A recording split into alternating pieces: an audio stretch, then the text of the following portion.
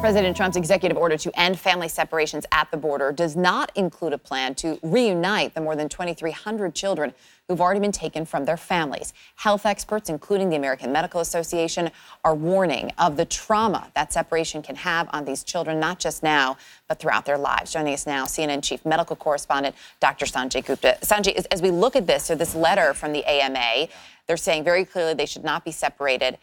And they talk about the lasting impact, saying families seeking refuge in the U.S. already endure emotional and physical stress, which is only exacerbated when they're separated from one another. It's well known that childhood trauma and adverse childhood experiences created by inhumane treatment often create negative health impacts that can last an individual's entire lifespan.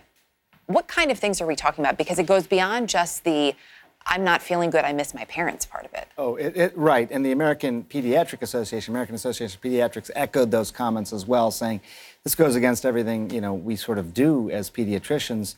There are long-lasting effects. We're talking about something that's known as toxic stress. And there have been people who've been talking about this concept for years, but the basic gist of it is this.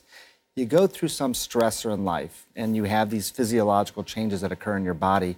When you're a young child, especially a child under the age of 5 in particular, those stressors are really buffered by being with a parent, being with someone who's actually providing a sort of sense of comfort, something to actually alleviate that stress.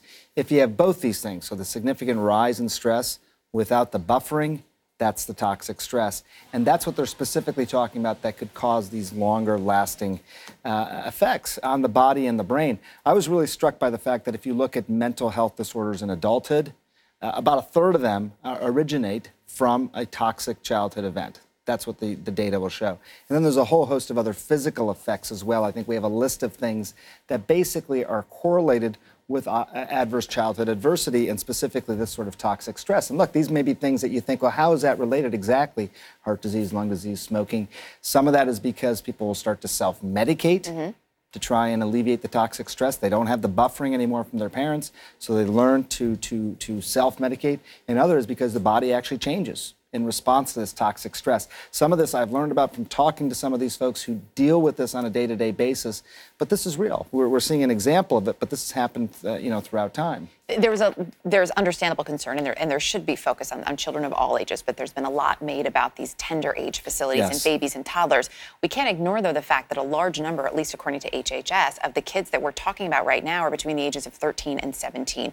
Those are pivotal years for kids. How is it different when you are a teenager, when you are at this point in adolescence? Well, it's interesting. So first of all, if you look at what's called the ORR, the Office of Refugee Resettlement, most of the data is primarily on adolescents. And the way that they sort of categorize it is people who are actually able to walk across the border. Unaccompanied. Unaccompanied. Not who have been, who have been separated. Right.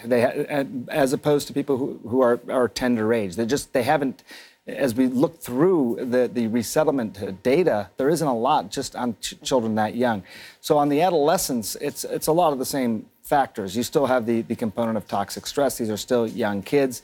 They lose sense of trust within a few days. They won't actually be able to respond as well, even if they're reunited with their parents. It's amazing they lose a sense of trust within just a few days. Within a few days. Again, it's because they have these two things that are happening simultaneously.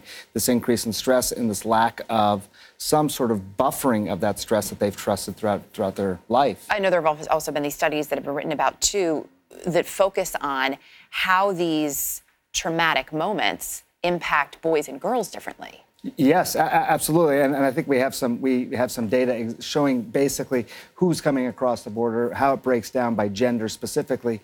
But yeah, it seems to break down, and it also breaks down by who actually is leaving them as well. Is their mother or father leaving them? You can see the age breakdown, you can see the gender breakdown there as well. But it does seem to have an impact. But when you get into that younger age group, there just isn't a lot of data on people that young. Certainly not from ORR. Certainly doesn't mean that there's not a lasting impact. The term child abuse has been used a lot over the last few days. Is that a legal term? Is it a clinical term? It is it's interesting because I heard the term as well and people were using it. I went to HHS specifically and asked them how they define it.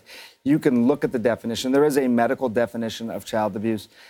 Anything that basically incurs some sort of emotional trauma on a child. physical trauma, obviously, if that is coming from a caretaker, if it is coming from someone who's a parent, obviously. Those are the definitions. So clearly, an emotional trauma incurred, especially at this age, their definition, their own definition, is that this constitutes child abuse. So it's pretty clear.